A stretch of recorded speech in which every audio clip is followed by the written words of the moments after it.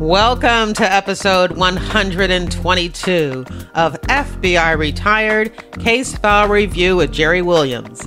I'm a retired agent writing crime fiction inspired by true crime FBI cases. Today, we get to speak to retired agent Jerri Williams, who served in the FBI for 26 years. During most of her bureau career, she worked major economic fraud investigations targeting financial crimes and corruption. In this episode, Jerri Williams reviews the foundation of new Era Philanthropy investigation, a $350 million Ponzi scheme perpetrated against unsuspecting nonprofit organizations, high-profile philanthropists, and beneficiary donors, which resulted in a 12-year prison sentence and multiple forfeitures. The case and Jerri Williams were featured on the CNBC show American Greed. The episode was titled Confessions of a Con Man.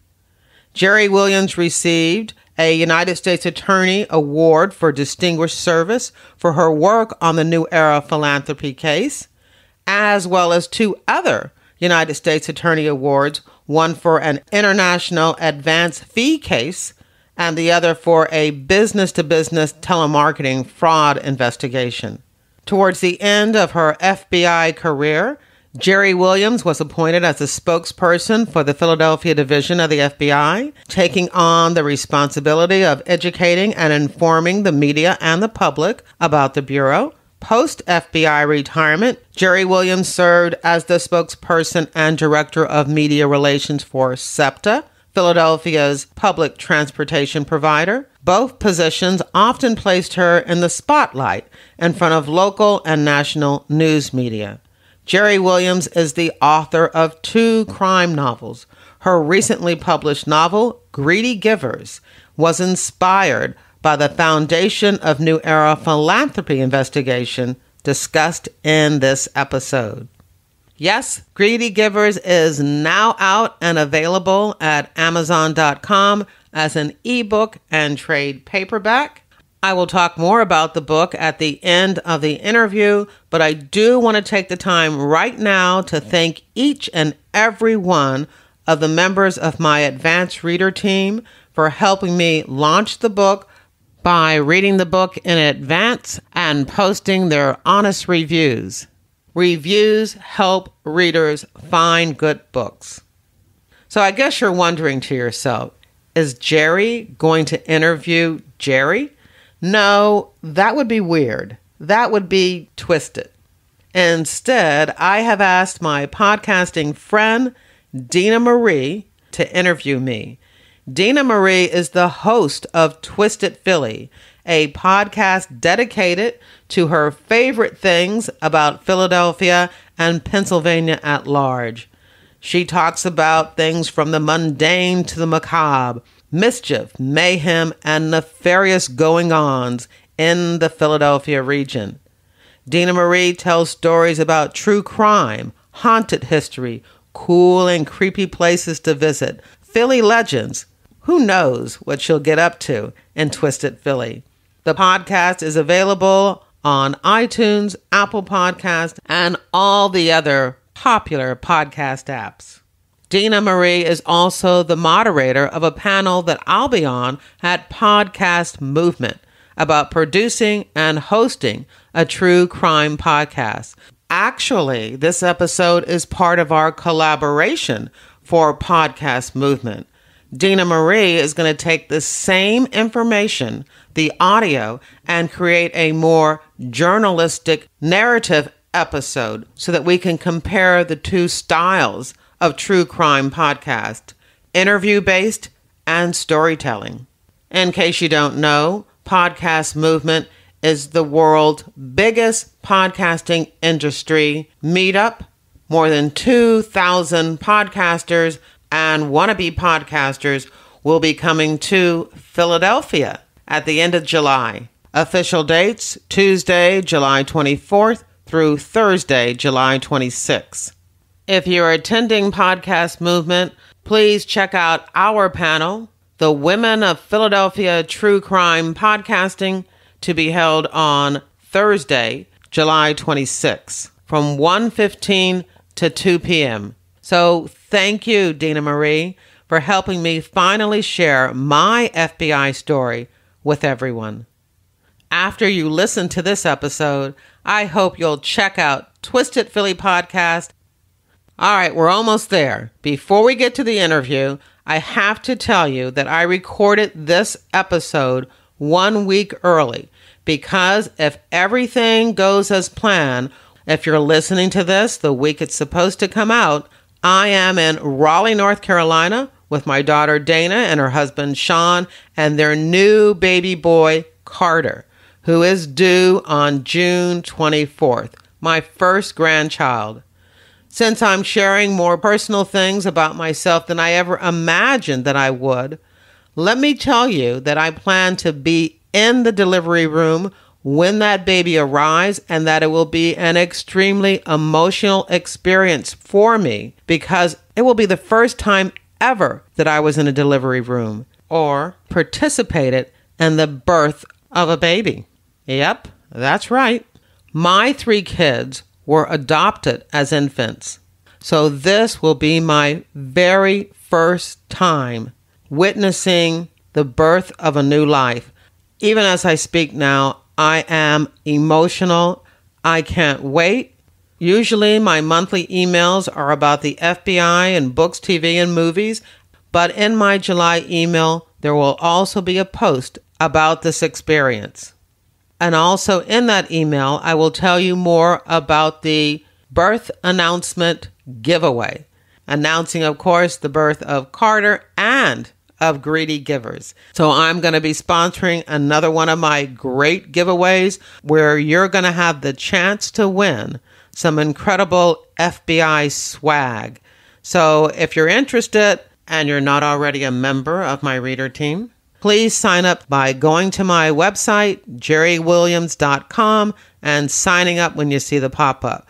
There'll be more information about what you need to do to enter the giveaway in that July Reader Team monthly email.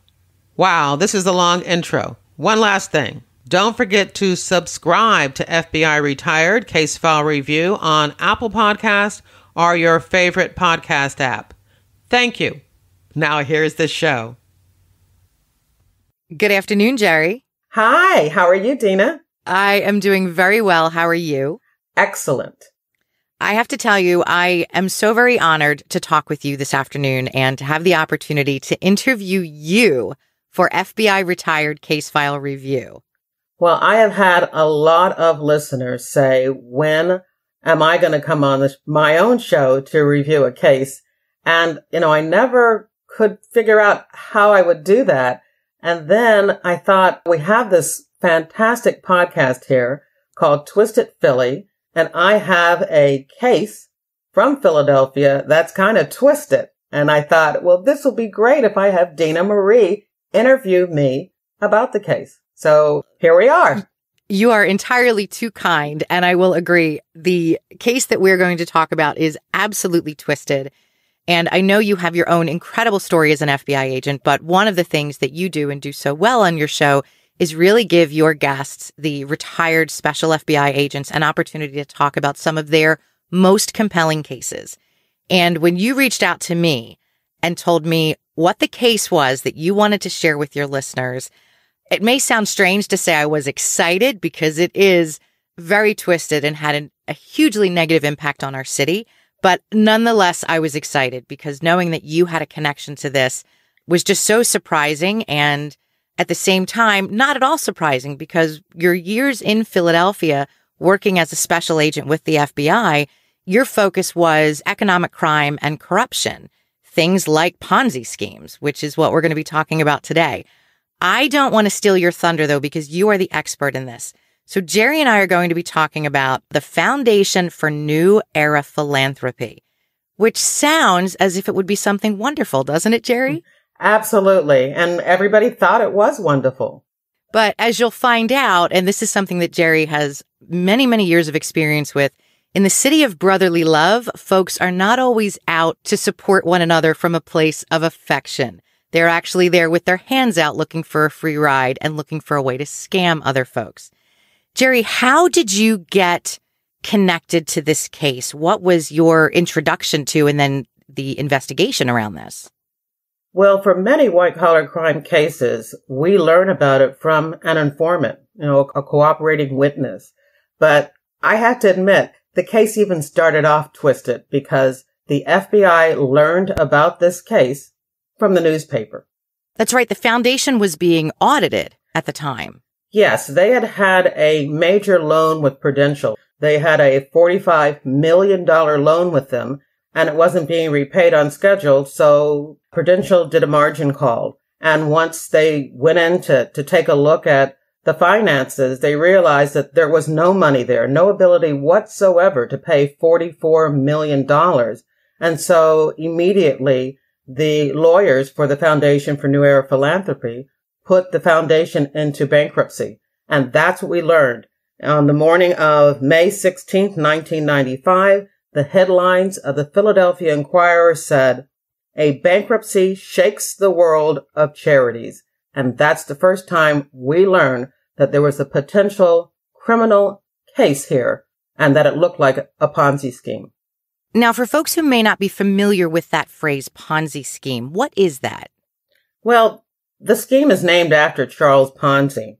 And the truth is that most people think a Ponzi scheme is always initially a fraud or a scam. But in reality, for most of the time, a Ponzi scheme develops from a business, a legitimate business that starts to fail. And in desperation, the owner of that business starts to look for money to keep it afloat. And by doing that, they bring in new investors to a failing business. And in order to make everybody happy, they have to pay off their initial investors. And they do that through the money they bring in with the new investors. So it's just trying to get more investors and more investors to try to keep this failing business afloat.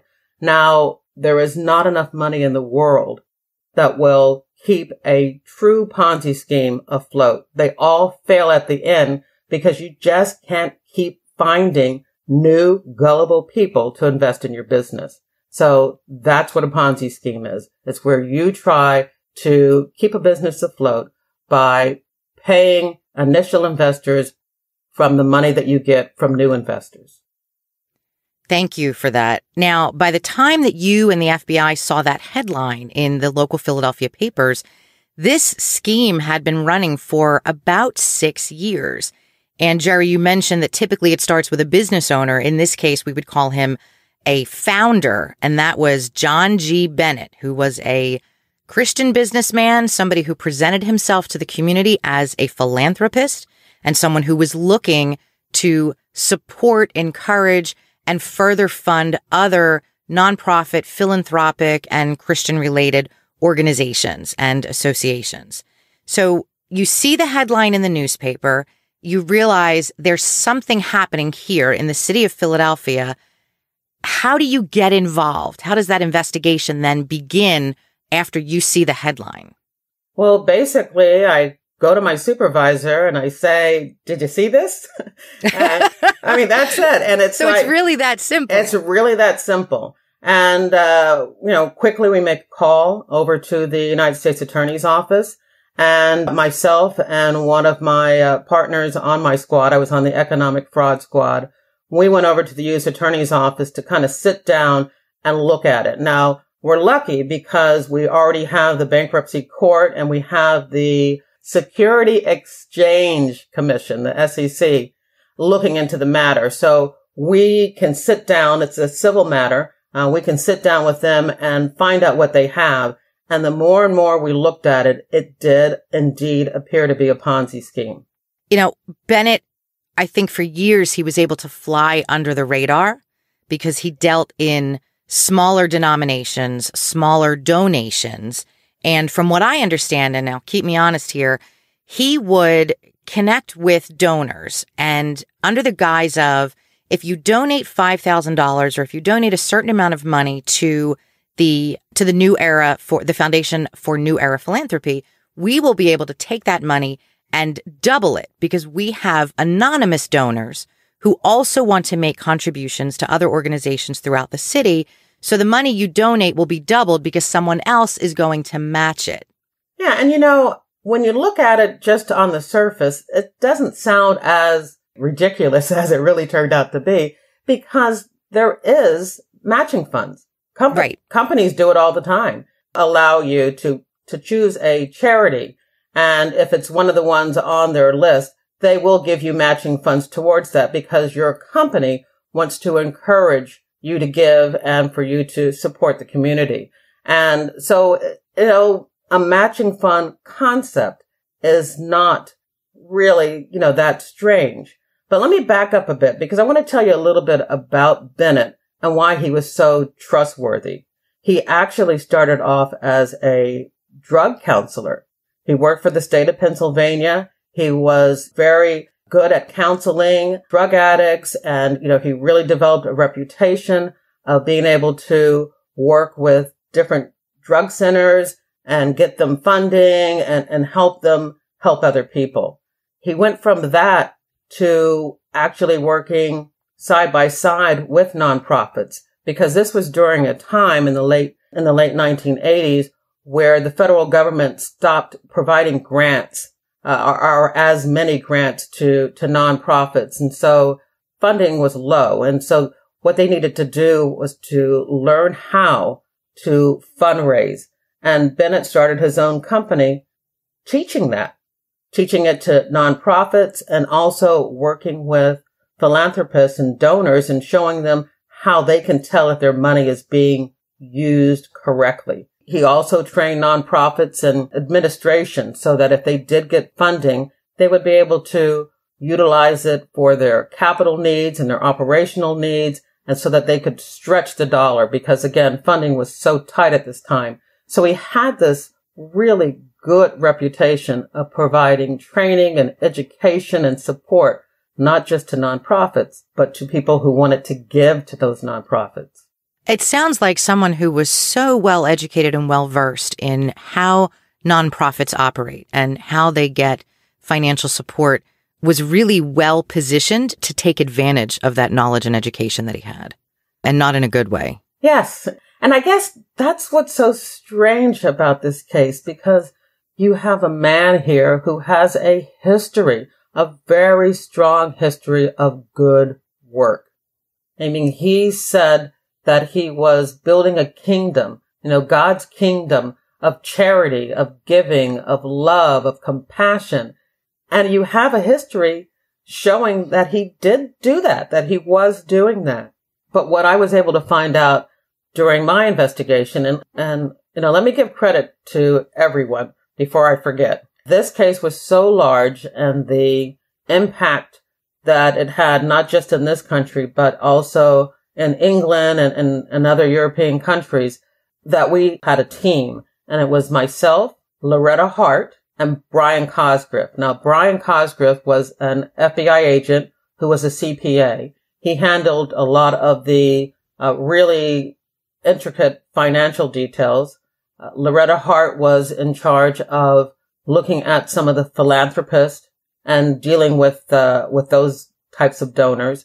I was in charge, which I thought was one of the best assignments, of dealing with the donors, not just the nonprofit donors, but the smaller, rich individuals who provided funding.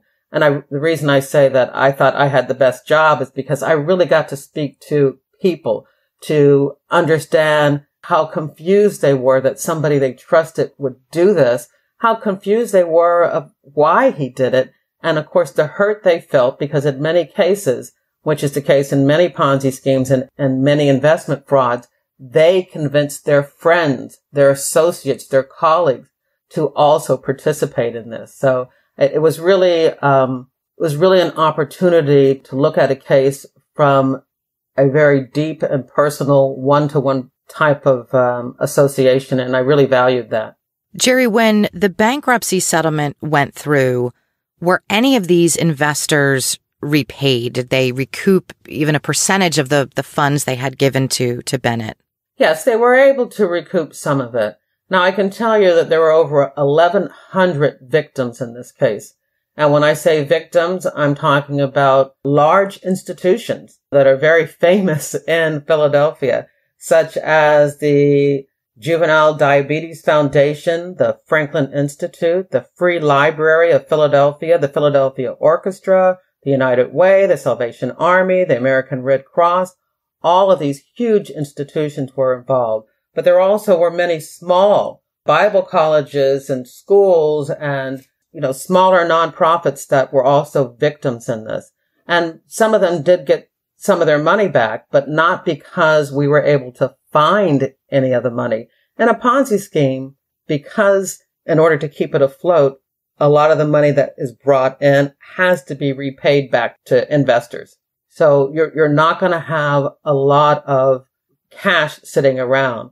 What you have really is winners and losers. The winners are the people that got in early and were able to double their investment, get those matching funds. And the losers, sorry for the negative term, but the losers are the people who came in at the end, who invested, but never did get to see a return of their funds. And so the reason that people were able to get some money back is what is called clawback. And that's where the court asked the winners to divest their winnings and provide that to the losers. I've never heard of that before. Yes. So. Wow. And that happens in many, many Ponzi schemes or investment scams where people actually made money during a criminal fraud, because that's not fair. Here's a criminal case and, you are able to make money. Basically, you are reaping the benefits of someone else being defrauded. And that's where clawback comes. And I guess, I don't know if this is true, but you can tell from the name, what they decided to call it, clawback, that in many cases, the winners are really reluctant to give some of that money back, especially when they've already spent it. Can you imagine a nonprofit that was one of the winners who were able to get money from the new Era Philanthropy to create maybe a new church or, some type of a new dormitory. And now they're being told they have to give the money back. Well, the money's gone. And so the winners, you can understand why they would be upset about having to return those funds. Well, and in some cases, I think when you're working at a nonprofit, the money is spent before you've even received the donations, because you're working so hard through the generous donations of your sponsors and the community that you're already looking to what are the next steps you need to take with the foundation or the organization or whatever it is. Is it supporting children? Is it supporting families? Is it creating more programs, for the city? And so you've already got that money earmarked for so much, I would imagine, as a nonprofit, that whenever those funds come in, to your point, Jerri, they were gone before they even came in because you've had it earmarked for ages. Exactly. That's what was so sad about this. When I went out and spoke to many of those organizations, people were in tears. They were crying. There were people so depressed, so distraught because they thought they were so proud of the fact that they were able to get this funding from New Era. And they were so happy that they were able to give to their clients, and to learn that it was a fraud and that they had to give it back was just devastating to them. I think it's a testament to how John Bennett represented himself. And to your point, he wasn't always a scam artist. But when you have huge organizations like some of the ones you mentioned, the Philadelphia Public Library and even the Philadelphia Academy of Natural Sciences, when organizations like those are looking to him as someone who could be a very reliable and not necessarily aggressive, but somebody who could really help deliver funding for their organizations and their programs, that says a lot about who he is. And I would imagine that his reputation, in addition to just realizing that everything was a scam, these folks must have felt so violated as a result of this. Oh, absolutely. Now, we have to remember that, when somebody commits a fraud, and I've dealt with all of my years working, fraud cases and corruption cases, when somebody commits a fraud, they do it for a variety of reasons. The first one, of course, is money, but the second one is power. And in his case, and I'm not saying he didn't make any money, we'll talk about that in a minute, but in his case, I think he got off on the power trip because we had these huge organizations. We had rich philanthropists that were coming to him begging to be allowed to participate in the Foundation for New Era Philanthropy. They called it a new concept of participatory philanthropy, which meant that instead of somebody just giving you money, that you were participating in it. And the participation was that you would take your money, like, so you had a drug rehab center. They had to first raise, it started off like $50,000. So they would have to first raise $50,000 on their own. And then they would participate in the philanthropy by giving it to Bennett for 6 months so that they could prove that it was not operational money, but capital money that they had earned through donations. They would give it to him for 6 months, and then 6 months later, he would return to them $100,000. And so they were participating in this donation. That's how it started. But through my investigation, my part of the investigation, I found out how it really started. What was that? Well, Bennett had all of these businesses. He had the fundraising business and the training business. And just like I said before, they weren't doing too well. He expanded too quickly. He had grants from rich individuals. He had grants from the federal government, but he was a bad businessman and he wasn't stealing the funds. He wasn't, as far as, we could tell, he wasn't doing anything wrong with the funds. He just didn't know how to manage the money. And the businesses started failing. And just like I said before, that's how a Ponzi scheme usually starts. And we could see that his bank accounts were so overdrawn, were so insufficient that he started a check kite. Now, a check kite is where you take advantage of the float between the time period when you deposit a check and it clears. It works a lot faster now because everything's online. Yes. But when you used to, when you used to put a check in the bank, it might take 2 or 3 days for it to clear. During that time, your bank would allow you to use those funds. Now, people check kite all the time. Usually they might do it because, hey, look, I'm going to get paid on Friday, but this bill needs to be paid on Tuesday. So I'm going to pay the bill on Tuesday. By the time the check clears, my paycheck should be in.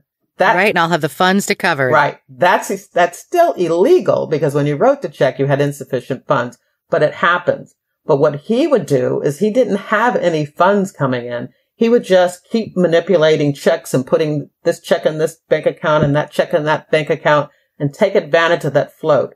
But sooner or later, the bank caught on to it and they demanded their money. Now what is he going to do?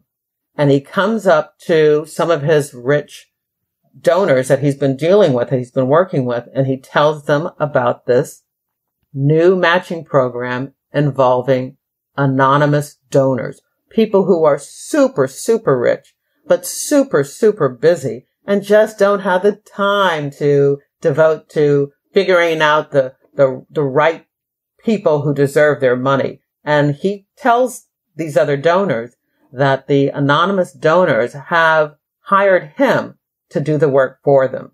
And he convinces initially 3 or 4 people to give him $5,000 that they're going to make out to their favorite charity and that he's going to get the anonymous donors to match the funds. And at $5,000, these donors who had known him for a long, long time thought, that's not much to risk. I'm rich anyway. $5,000. Yeah. $5,000. That's like $5. No, I would imagine it seemed like a very safe investment to some of the folks that went on in the early days of the foundation. So they do it. And lo and behold, he does pay them back $10,000 because he does end up getting a loan or a grant. I'm not sure where it came from, but he was able to get a grant. And by the time this matching program was over, that grant had come in and he was able to pay them back. Well, I'm sure he's thinking, good, now I'm whole again, everything's great. But they loved it so much, they wanted to do it again, and they wanted their friends to be able to take advantage of it again. And what is he going to say? The anonymous donors said it was a one-time deal. It's over. They don't want to do it anymore. That doesn't make any sense at all. Right. So unfortunately for him, that the people who fell for his scam wanted to do it again. You know, they had other charities. They wanted to give more. And again, as I mentioned, that once you start in a Ponzi scheme, you've got to get more and more and more people to invest in order to keep it afloat. And so it went from a $5,000 match to the anonymous donors, think it's too many people trying to take advantage of it. So we're only going to allow people who have $50,000 to participate. And then it got to a point where only people who had $500,000 could participate. It did two things. It stopped all these little nickel and dime people from trying to be a part of it. But it also gave him more and more money because remember, he's got all these other initial investors, the original investors he has to pay back too. And so it kept growing and growing and growing and growing. And during this time, I don't know what happened to him, but he well, you know what? He was later diagnosed as a narcissist. So he really got off on this power trip. He really got off on people thinking he was so great. He was so wonderful. And he it was like Bernie Madoff. Bernie Madoff. Sure. Yeah, it's really that same type of personality. I mean, I couldn't live with myself knowing that I was scamming people. It would be hard for me to sleep. It'd be hard for me to breathe. But he was traveling around the world, traveling around the country, giving these speeches, talking about philanthropy and kingdom building and God's work. And people believed him, and it just grew and grew and grew. Well, and, I think about, and obviously not to get into religion, but when he talks about doing God's work, I would imagine that if he had a chance to speak to the Heavenly Father, he probably would have said, John, this is not my work. Oh. This is not what I want you to do, buddy. So from what I read, Jerri, he took in through the foundation over $350 million. Yes. In that 6-year period that he ran this pseudo matching donor scheme. Yes. Isn't that amazing? I think it was $354 million he took in. Now, again, I talked about how, some of that money was given to winners who had to give it back. So by the end, the loss ended up being about $135 million. Which is still an enormous amount of money, but to be able to shrink it from over $350 million, I mean, that was an enormous effort to get it down to that level, I would imagine. Absolutely. And I think that the court did a wonderful job of convincing, or should I say, ordering, the participants to return the funds. So if you initially put in $500,000 and you kept matching that over and over again, and now you've gotten $2 million, well, you've got to give back that 1.5 million, and you're only allowed to keep your initial 500,000 that you had. And so, that's how they were able to make some people whole in a sense, and others at least get part of their initial investment back. But this still gets even more twisted when it comes to the final stages of the investigation. We assumed that with all of the financial information, because again, Brian, the agent with the CPA, is doing all of the later financial dealings. He's the one, who came up with along with the bankruptcy court and the SEC with the $354 million scam and dwindled it down to $135,000 loss. So he's doing that type of work. And of course, I was able to look at his initial personal accounts and find, how the fraud started. So I've scheduled out all of those checks. So you would think we've got enough evidence. We have enough evidence that when we say, we're charging you an 82 count indictment. Oh my goodness. 82 counts. He was charged with wire fraud, bank fraud, money laundering, impeding the administration of revenue laws, money. Did I say money laundering? False statements? I think we could say money laundering a few times, considering how much money went through his hands. So you would think at this point, when you're hit with an 82 count indictment, that you're just going to roll over and say, okay, you got me. But when it came time, he refused to plead guilty. He pleaded no contest. Now, what's the difference between no contest and not guilty? There's distinctions there. And for folks, who may be listening outside of the U.S. who have very different types of pleas, how would you differentiate between no contest versus not guilty? When you enter a no contest plea, you are not admitting guilt. What you're basically saying is, look, I know that the government appears to have enough evidence that they're going to charge me. They have enough evidence that I probably will be convicted. I'm not saying I'm guilty, but I'm not going to contest this conviction.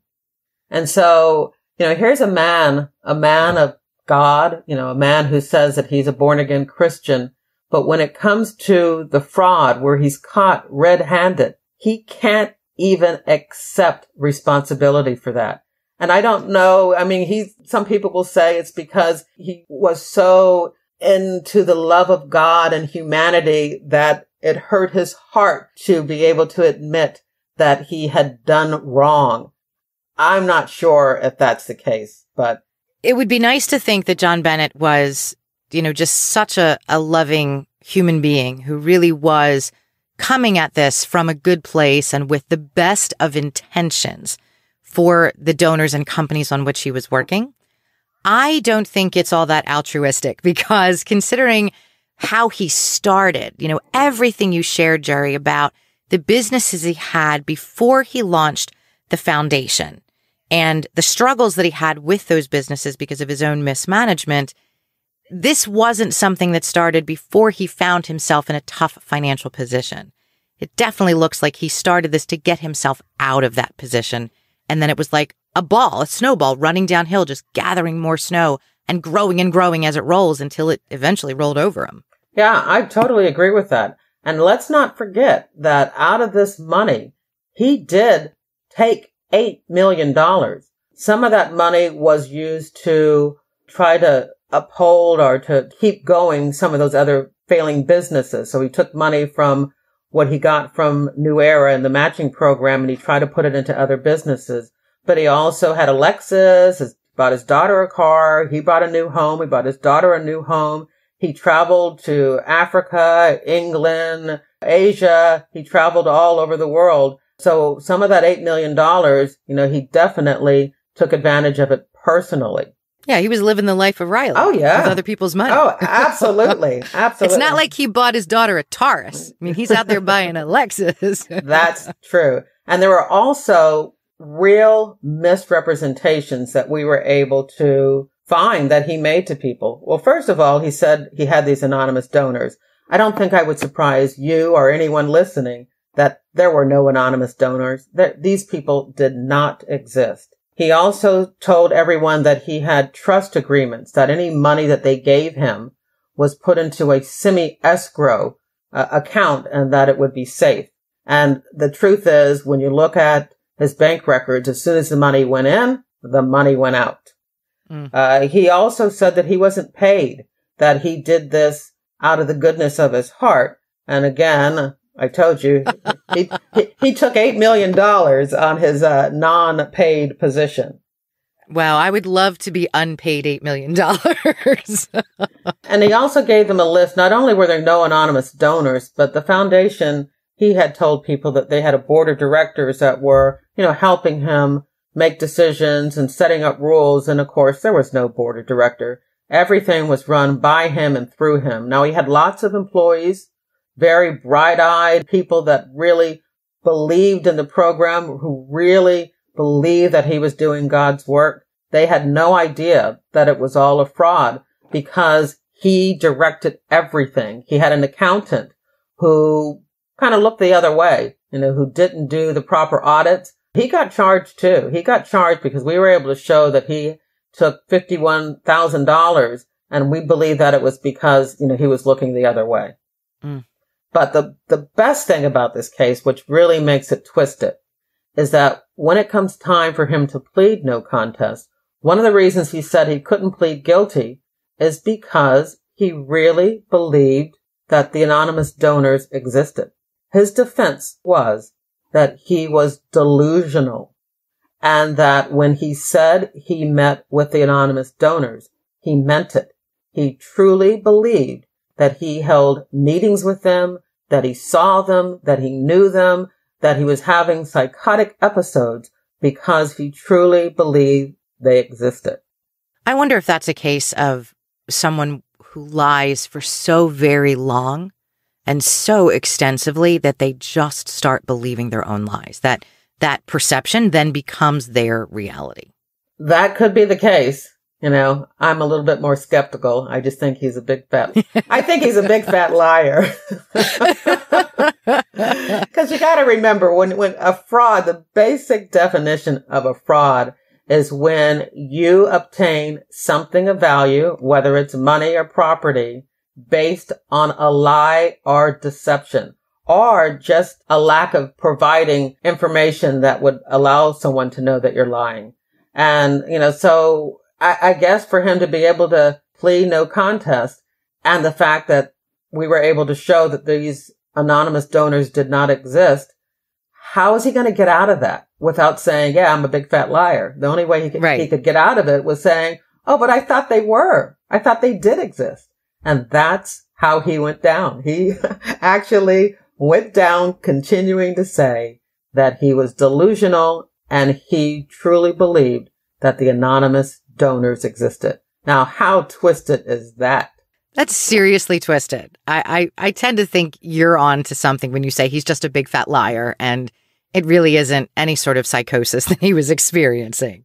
You talk about him going down. So I read that he could have been sentenced to up to 27 years, but he got much less time than that. Yes. He was only sentenced to about 12 years. Yes, he got a 12-year sentence, which is still significant in white-collar crime. But yes, he could have, and the government certainly wanted him to be sentenced to 20 to 30 years. But the judge looked at his history of good work. I mean, you still had people who, although they could see that this was a fraud, was a Ponzi scheme, but they still believed in him. He received massive amounts of positive letters were sent to the court for his sentencing, to people speaking on his behalf, asking for the judge to be lenient. And the judge looked at those letters, looked at his history, and gave him 12 years. I don't know where he is. I don't know, what he's doing now. I hate to say this because it makes me sound like, I'm gullible too. But I would imagine that during that time period in jail, if he initially had good intentions and a good heart, that he's probably doing something to make amends, working someplace to help others. I kind of believe that. I don't know if this is the typical fraudster that I usually have met, where once they get out of jail, they start another fraud. I think, and maybe in this particular case, he may be doing something in a mission in Costa Rica or something. I don't know, where he is trying to keep a low profile and make amends for what he did. I think we would all hope for that. I don't think that makes you naive. I think that's just the nature of the human condition, right? We hope that folks who do bad things will come to a place where they can understand what they did and really take accountability for it and consider how they might be able to make restitution. And even if it isn't directly to the people that they hurt or schemed, there's other ways that they could do that through changes that they make in their life. And as you said, perhaps, doing some other sort of philanthropic work that doesn't involve money. Yes. No money at all. No money. Don't give them any money. Yeah, that is the case. Now, again, I have had many subjects and cases that I've worked that I don't see that type of prediction. I see them not knowing anything else to do in their life or any other way of getting by in life but by lying and stealing and cheating. But there are many people that I can see learning the right way to do things and wanting to do it the right way. And I've seen that in several situations, and I would hope that that was the case with John Bennett. Is there a high rate of recidivism among white-collar criminals, the types of crimes that we just talked about with John Bennett? You know what? I don't know. And, the definition of white-collar crime, for those who aren't quite sure, it's any type of criminal activity that involves business. So usually it's a transaction. And I think what makes it difficult sometimes to investigate is, is this just a bad deal? Is this a civil matter? Are we able to prove that this particular business transaction was a crime, that one of the parties in this business transaction were never able to come through with whatever promises or agreements that were agreed to. There are difficult cases. I would think that if somebody always continues to end up in some type of a questionable business deal, then the recidivism rate for that particular person is pretty high. But I would hope that in most cases of white collar crime, the fact that that person who considered themselves an upstanding business person is now tried and convicted and has been sent away for jail, their reputation is ruined, their businesses are ruined, that once they get out, doing something bad again or criminal again that could possibly make them end up back in jail is not something that they want to see happen. Jerri, what do you think it is about this city that makes it a breeding ground for corruption and financial schemes? I mean, you spent 24, I believe, out of your 26 years as a special agent with the FBI here in Philadelphia. And working in corruption, you had to be pretty busy. Yeah, absolutely. Now, there's two squads in Philadelphia. There's the public corruption, which has to deal with officials, government officials who are doing the same type of frauds. It's the same type of fraud. It's the same type of corruption. I did it on the corporate side, on the individual side, and we had a whole squad of agents who did it on the official side. And the reason that there's a difference is because there are certain rules and regulations that you have to follow. It's a little bit tighter control on what you're charging people and the investigation. Again, because you've got to make sure there's no partisan or political leanings towards those investigations. And I know you know what I'm talking about because of the accusations. I call them false accusations that are out there now about the FBI. But when it comes to looking at public corruption, you have a lot more people and eyes on, what you're investigating and the different investigative methods that you use. But definitely in this city of Philadelphia, we have had some unbelievable cases on the corporate side and on the public side when it comes to corruption. Just last year, for those who aren't from the Philadelphia area, not only did we have a federal congressman, a sitting representative, convicted of corruption and fraud, but we also had our district attorney, the head law enforcement official for the city of Philadelphia, was also convicted of corruption and fraud, both in the same time year period, which is that was horrible. Horrible. Oh. You couldn't put on a Philly news station or pick up any one of our many papers without seeing one or both on the cover or the headline story on the news. It was everywhere. Yeah, it wasn't a good look for Philly. No, it was not. Well, so, we're talking a little bit about the types of cases that you really focused on. Would you take us a little bit through your journey? I know you talk to your guests about that, and I would imagine your listeners, just like me, would love to hear what was the journey that led you to the FBI?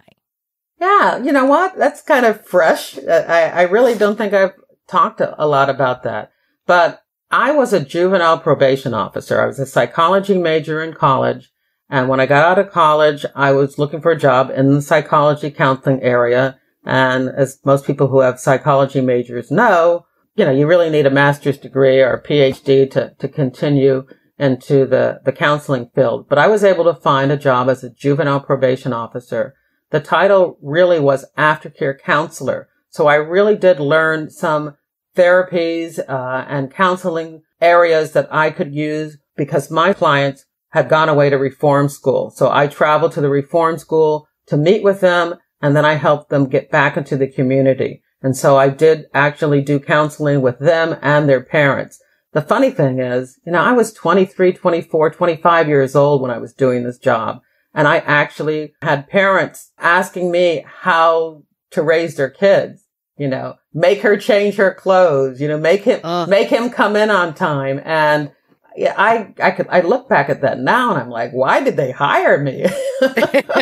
I mean, I was a kid myself having all this responsibility of, traveling around the state of Virginia, Department of Correction, meeting with these kids that were away in reform school. And then when they're coming back, trying to get them back into school, trying to get them jobs. But I loved that job. It must have been so rewarding. It really was. And I had kids that were selling drugs. I had young girls that were prostitutes. I had people that were breaking into houses. These were serious crimes again, because these were kids that had been adjudicated and sent away. So these were serious crimes. Unfortunately, two of the kids that I had on my caseload after I left and joined the FBI actually were convicted of murder. So they had come across a woman whose car was broken down on the highway, a pregnant woman, and they ended up trying to steal her car. And during the whole thing, they killed her. So these were criminals, but they were also kids. So I enjoyed that part of it too. But I was really too young for that job, and I knew it. I knew that I was burning out even after only doing it for a little more than 3 years. I was burning out because I gave everything to those kids. And so one day I'm looking at this newsletter and it said that the FBI was looking for women and minorities. They were having a big, huge diversity push because even today the FBI has a difficult time in bringing diversity to its ranks. If I was in the FBI right now, I would be among less than 1% of the agents. Black females make less than 1% of the FBI special agent ranks. And that was what was going on back then too. So I see this newsletter saying that the FBI is looking for women and minorities. Never thought about joining the FBI. In my mind, FBI agents were basically white males, and why would they want me? 50-year-old white guys in a bad suit. Yes. That's the image. And I think the reason I was open to the possibility is that my roommate and my best friend in college had graduated from college and joined the Baltimore Police Department. So I was open to the idea of law enforcement. I called, and the agent who answered the phone, Randy Waldrop, I remember his name now, was absolutely wonderful. He spoke with me on the phone for almost an hour. I still have the notes that I took that day. Do you really? I still have the notes that I took exceptional. That day. And I talked to him. And the thing is, if I were a hiring manager and somebody called me and had no idea what the job was about, I probably would be very, very negative towards them. Look, call me back. Wouldn't be an hour phone call. No. But he really took the time to sell me. He sold the FBI. He recruited me. And by the time I got off the phone, I was going to apply to the FBI. And next thing I know, I'm walking into the FBI Academy. I had 16 weeks of training. We do academics, especially on legal matters, learning what the FBI can and can't do. Firearms, learning at the time it was the revolver, the shotgun, and the rifle, and physical fitness. Push-ups, pull-ups, sit-ups. I kind of call the FBI Academy a combination of basic training and graduate school. It sounds like it. Yeah, and it really was. And I did very well in the academy.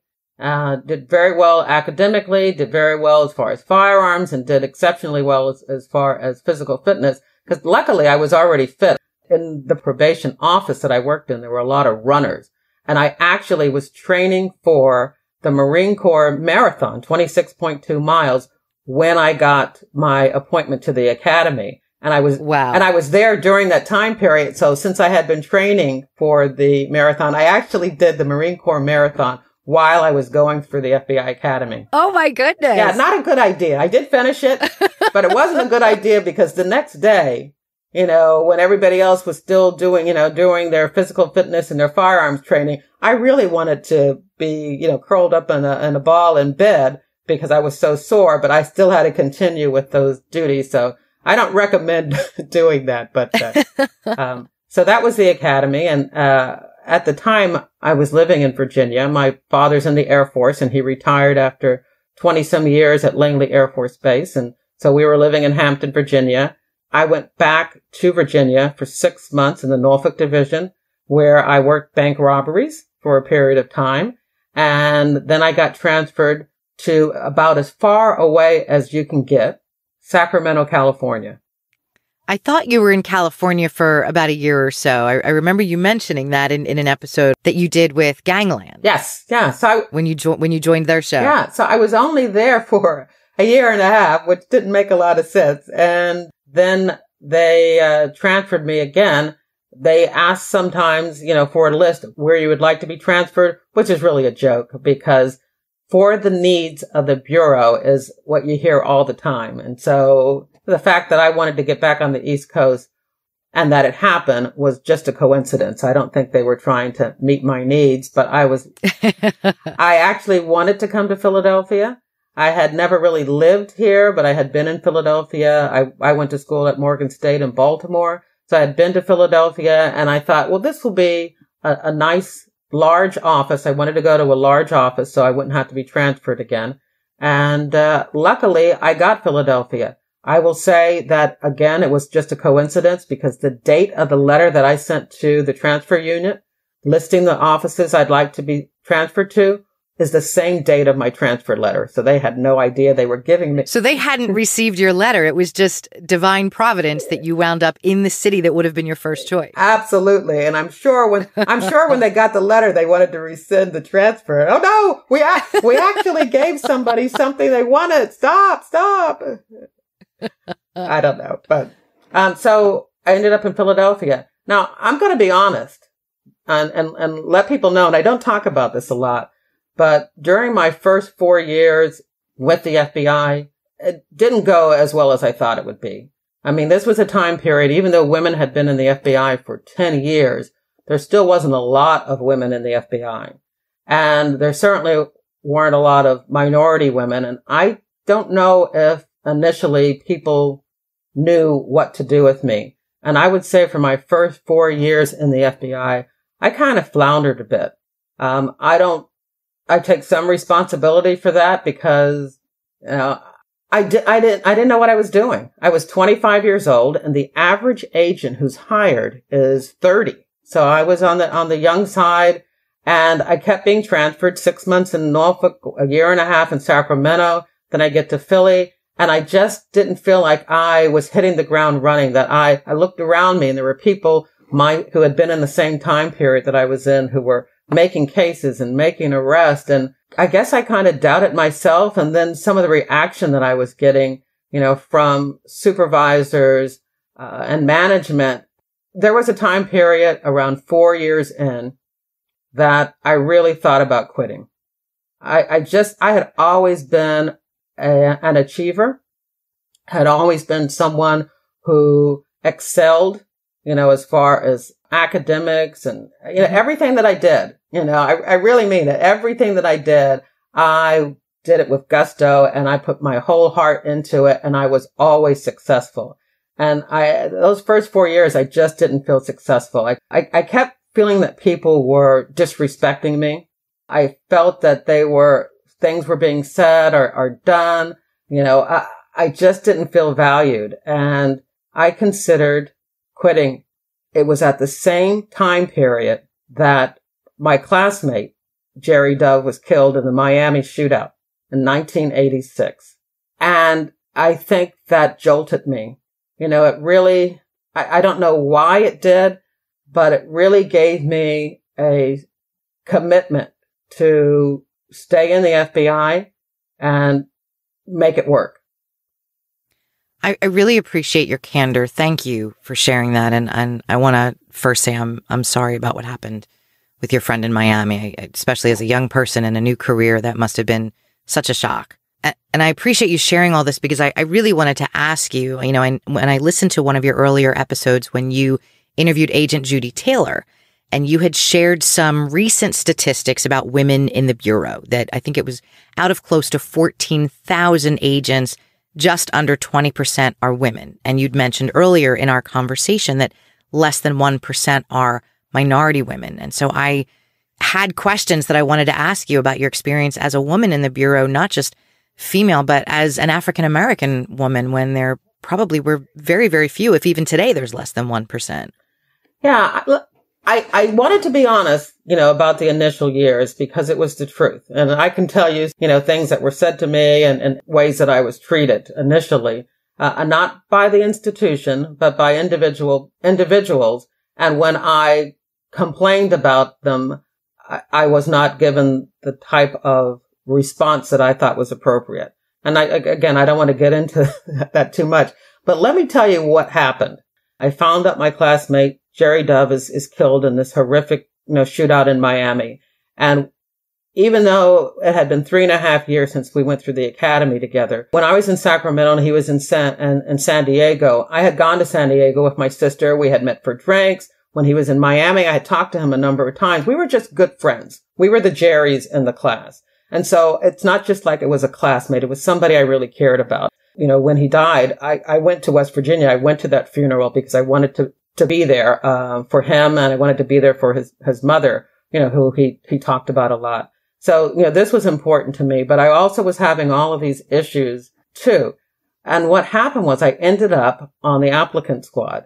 And for the agents that are listening, that can tell you how bad things got, because a lot of times people who ended up on the applicant squad, which is the agents who used to do the background investigations for people applying for the FBI, that was usually given to people who were not seen as bright stars, they had to do the background investigation. I ended up there and I was just devastated. Again, I had always been this overachiever. I had always done well in everything that I did. And so that's why I was thinking, I should just quit, because now I'm on the applicant squad. At the time, we had an African-American special agent in charge. He was in charge of the entire office. His name was Wayne Davis. And Wayne Davis came to me and he said, look, the FBI is continuing to put a push out for women and minorities. And I'm looking at you and I think that you can help out a lot. And he named me as the hiring manager for the Philadelphia office. Now, I only have 4 years in. There are agents, there are agents in the office who have 20 years in. And at first, I looked at it as what had been happening to me all along, which is making me feel like a token, that I'm being used because I'm a minority female. There were so many instances I felt like I wasn't getting ahead in my career because I was put in places or given assignments because I was a minority female. And I thought, well, here we go again. But Wayne Davis said, no, this is an important job and I want you to do it. So even though I had only 4 years in, I became what's called the applicant coordinator or the hiring manager. And I did that for 3 years. And the funny thing about it is that during those 3 years of recruiting other people into the FBI, and it was women, it was minorities, but it was also a very diverse group of white males that I talked to and taught them about the FBI and convinced them and recruited. I was recruiting everybody who was interested in the FBI. And during that time period, guess who I recruited? Did you recruit Jim? I did. Jim Fitzgerald. If you're talking about Jim Fitzgerald, but yes, I am talking about Jim Fitzgerald. Yeah, he was one of my recruits. But no, I recruited me. You recruited yourself? I recruited myself because remember, I was at a very low period. Oh, that's the best story ever. That's like a stay interview. That's fantastic. Yes, I recruited myself by going out around, the Philadelphia, Pennsylvania area and talking to groups and interviewing potential candidates and helping them go through the application process and dealing with headquarters and telling them stories about the FBI and why they should want to join and what's going to happen to them, I fell back in love with the FBI. And so after 3 years of doing that, I went to the SAC at the time. It wasn't Wayne Davis anymore. And I said, I'm ready. I'm ready to get back into investigations. And Deana, once I got back into investigations, I kicked ass. Yes, you did. I can hear it in your voice. Well, and obviously with the incredible career that you had, that is such a great story. And I think it's so important for people, men and women, to hear that, because all of us at one point in our lives, for one reason or another, have been in a place in our career where maybe we've felt disconnected or adrift and not really sure what that next step should be. And, you know, a big part of that is taking accountability, taking personal accountability, yes, and recognizing what you can control and what is outside of your scope of control. And, you know, I can't imagine how difficult it must have been for you when you were, you know, so young, just starting out in the bureau and feeling probably very much alone sometimes. But it's just such a great story of self-empowerment and accountability. And, you know, by selling the bureau to others, you resold it to yourself. That's just, thank you so much for sharing that.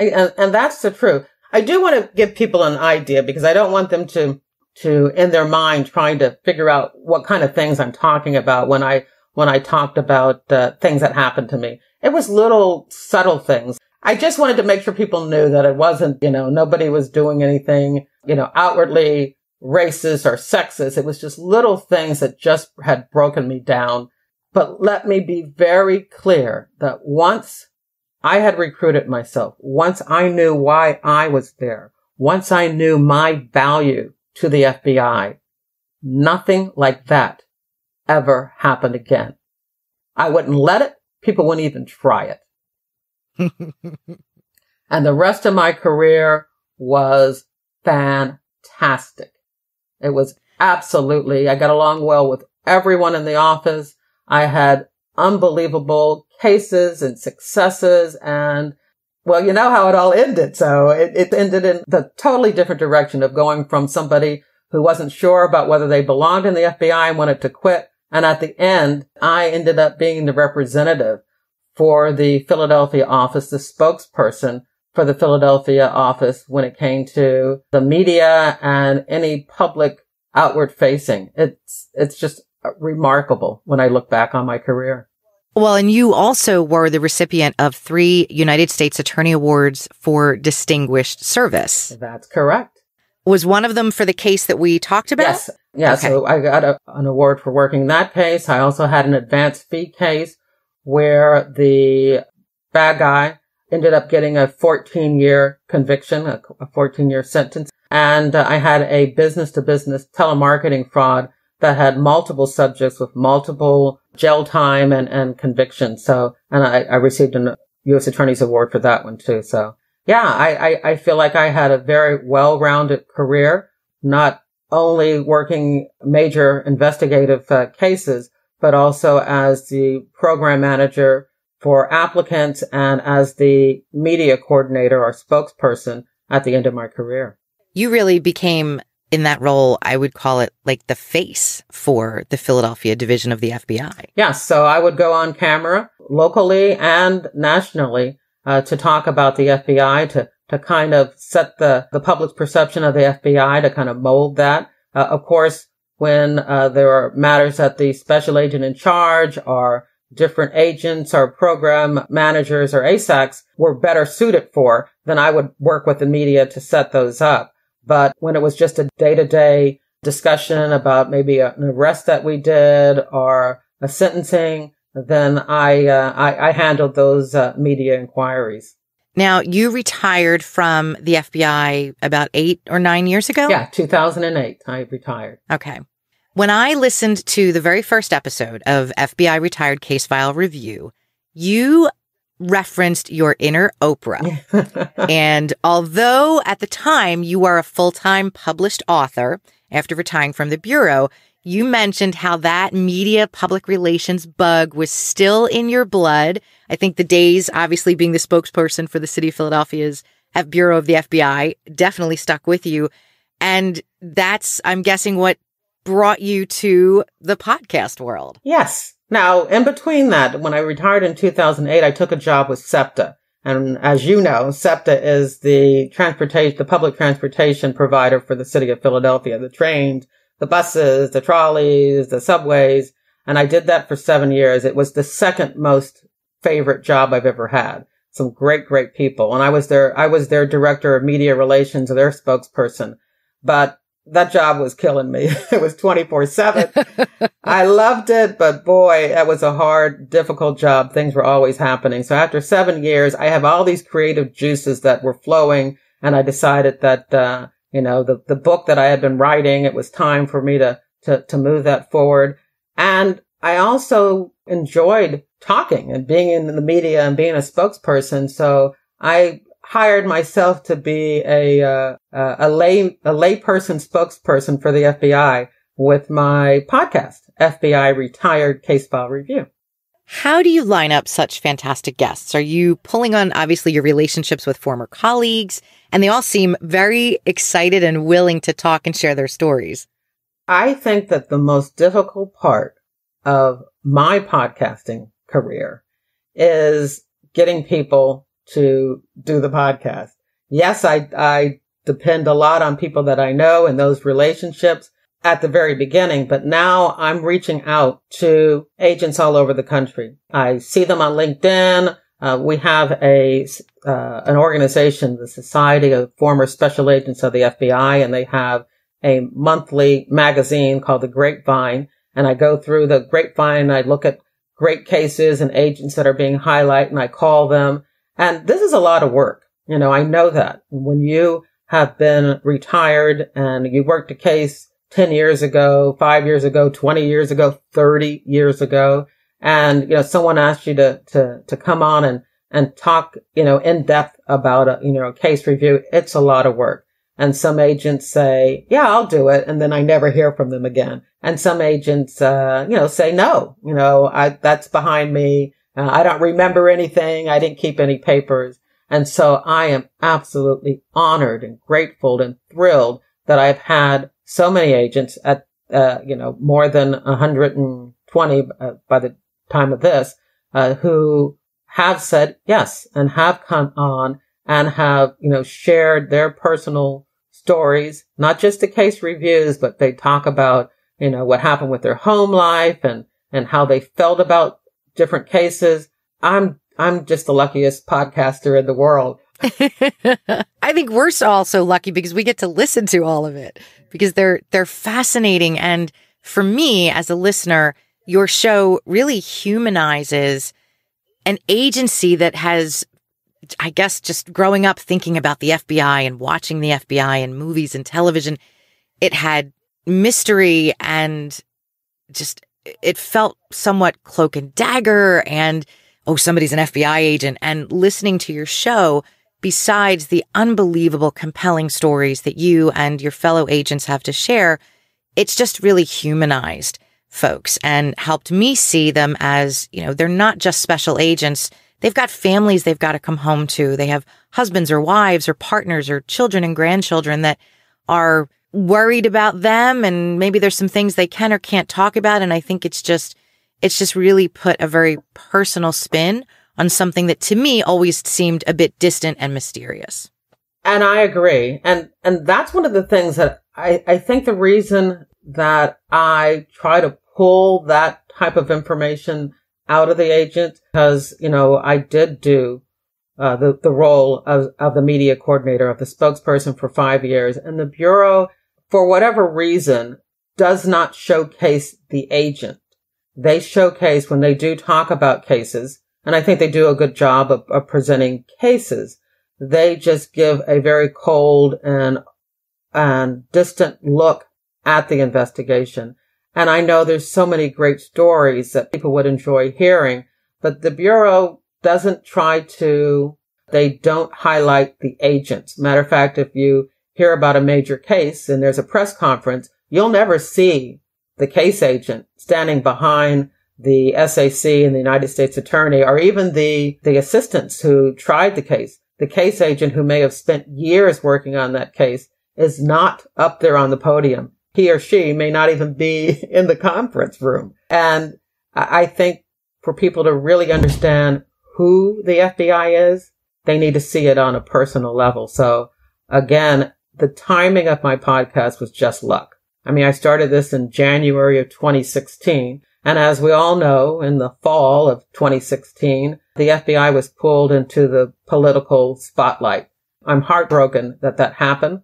I don't talk politics on my podcast, but I do not believe that there is a conspiracy, that there ever was. I believe in Christopher Wray, who I heard speak, and I think the FBI is in good hands. And I believe in Robert Mueller, who used to be the director. I believe that they're in it for the right reasons and that they're going to follow investigations to the logical conclusion, no matter what the result. And until I hear otherwise, all this speculation and rumors and criticisms and innuendos, I'm a law enforcement agent. And so just the facts, ma'am. Just give me the facts. You know, there's segments on your show where you will sometimes share your thoughts about law enforcement in entertainment. So TV series or movies. And I'm curious how you feel the Bureau is represented in entertainment. And are there any TV series or films that you think demonstrates a more authentic representation of what it's like to work for the FBI? My favorite show that's been out in recent times is Mindhunter. Oh, it's so good. And the reason it's so good is because you really get to know the agents that were involved, and you see the struggles that they have personally and how much they give to the job. You know, how important it is for them to get it right. The relationships. I love the relationships with management, because management relationships with the FBI sometimes can be difficult. And I just thought that show is an excellent representation of how the FBI works and what it's like to be an FBI agent. It's a fantastic show. You know, you've mentioned through talking about Mindhunter and some of the folks that have been on your show that what makes a big difference is when you see representation of agents as people and getting to understand a little bit about their lives, you know, outside of the Bureau or while they juggle their responsibilities as special agents. You are a wife and a mother. And I think about what I've had to juggle for the last 17 years working in corporate America. And I don't think that could possibly compare with what you had to juggle, you know, being a mom who worked outside of the home. How did you balance your role as a special agent with family and kids and school events and all of that? I married right. Well, I'm divorced, so I didn't. No matter whether you're a male or a female agent, you have to have support, because you could be leaving work and your supervisor calls and says, hey, look, the drug squad needs extra agents on an arrest tomorrow. I need you to be in Camden at 4 a.m. And there's no like, oh, well, I got to work out my childcare. Oh, no, don't even mention it. They could care less about your childcare. You just need to be there at 4 o'clock. And so you have to have support in order to be able to get the job done. There's weekends. Sometimes there's, overseas trips. I was lucky. My husband was a high school teacher, and so he was able to get home to get the kids, off the bus and to get them where they needed to be. He was the one that cooked the dinner, and was extremely, extremely lucky to have that type of support, which allowed me to do the job that I loved. That's terrific. Jerri, is there anything that you might like to share with your listeners that you don't get a chance to in your regular episodes that perhaps I haven't asked you, or something that they may not know about you that you'd like to reveal? The main thing that I want to make sure everyone knows is that trust the FBI. The FBI is an institution of people that are dedicated to upholding the Constitution and the laws of this country. There, of course, have always been throughout the history of the FBI individuals such as a Robert Hansen who have committed criminal acts and have done wrong. But we seek those people out and we make sure that they answer to their digression. So I just want you to hold on, to wait for the facts and not listen to the speculation out there. The second part of that is I want people who are interested in joining the FBI to really consider it. I mean, it's a fantastic job. The FBI investigates over 200 violations of criminal law, and you get to do so many wonderful things, and you get to meet so many wonderful people. Although my specialty was economic crime and frauds, I still worked drug cases in Camden because I was in the Camden resident agency for a number of years. I still was able to go out on foreign counterintelligence surveillances in San Francisco and Yosemite Park. When I was out in Sacramento, I've traveled all over the country interviewing some amazing people. It's just a fantastic job, but only apply if you want to dedicate your life to protecting this country and the citizens. Jerri, I, on behalf of your listeners, would like to thank you for your service to this country as a special agent and for what you do now with your podcast to really give other agents a voice and help connect those of us, in the civilian world with something that we might not understand. And I think it gives us a much better perspective on the work that you and so many other people have done. I am just so grateful to have had this opportunity to talk to you and ask you about your career and your cases for your show. So thank you very much. Thank you. And that's the end of the interview. Before I say anything else, I must give a shout out to the assistant United States attorneys who worked on the new Era Philanthropy case. So here's a big special shout out to AUSA Judy Smith and Rich Goldberg. We couldn't have done it without them. At jerriwilliams.com, you'll find a photo of Jerri Williams, me. You'll find links to newspaper articles about the Foundation for New Era Philanthropy case. There's a direct link to the American Greed episode. There's a mugshot of John Bennett. And of course, there is a link to my book, Greedy Givers, which was inspired by this case. I allowed myself to use my imagination to try to resolve some of those unanswered questions I had about John Bennett's motivation from going from a person who did such good work to somebody who ran a multi-million-dollar Ponzi scheme. Greedy Givers is not a whodunit, but instead a whydunit. I hope you enjoyed the episode and that you'll share it with your friends, family, and associates. And please don't forget to subscribe to FBI Retired Case File Review at Apple Podcast or your favorite podcast app. My crime fiction recommendation for you is, of course, Greedy Givers, the second book in my FBI Philadelphia Corruption Squad series. But my advanced readers tell me that you can follow Greedy Givers even if you haven't read Pay to Play. I want to thank you for your support. Let me tell you Greedy Givers' premise. She believes he's a con man. He believes he's a victim of what happens when greed and giving collide. Special Agent Carrie Wheeler refuses to accept the hero label, even after receiving the FBI and the City of Philadelphia's Medal of Bravery. She just wants to get back to work. Her new case has her investigating Cuthbert Cuddy Mullins, a self-described do-gooder who says he is changing the world for the glory of God. He's accused of running the largest charity Ponzi scheme in the country, as he attempts to convince everyone, wealthy philanthropists, donors, nonprofits, and even himself, that it's all a big misunderstanding.